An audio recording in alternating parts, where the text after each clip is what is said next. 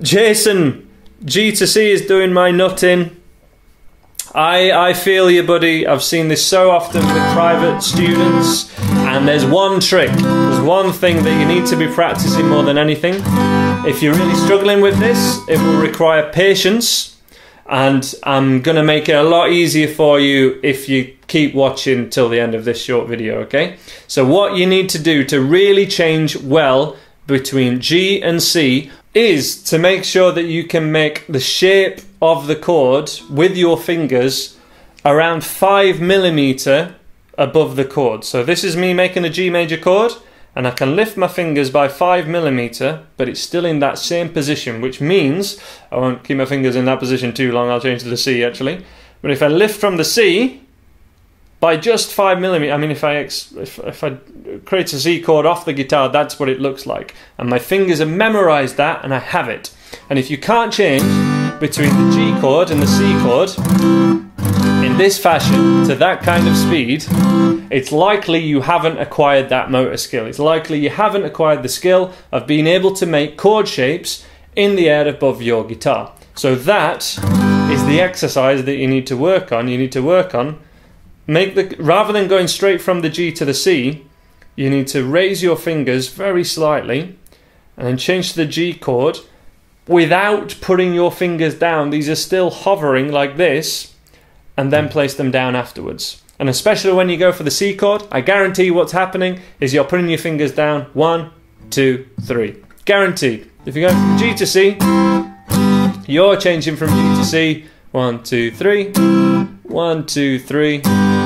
It's just, it's the way the fingers would change between those two chords when you haven't yet learnt that skill. I've seen it too often with beginners. Now, there is a way that we can make this so much easier on you, buddy. And this is half of the point of what I call the fingerstyle C, fingerstyle G chord, my apologies. So the C chord, we're not going to play that any different, but we are going to play occasionally, especially at an improver level and for fingerstyle and things, we're going to play the G like this, which is all the same note locations, same here, but with the fingers 2, 3 and 4.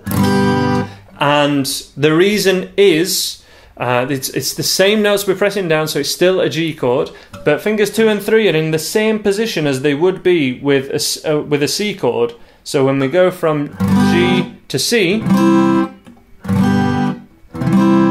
it's not as big a hand shape change and can really help many people. And the reason I call this a fingerstyle G is we can actually still play melodic notes or notes from different scales, but in this case the C major scale. We can do that with the C and the G.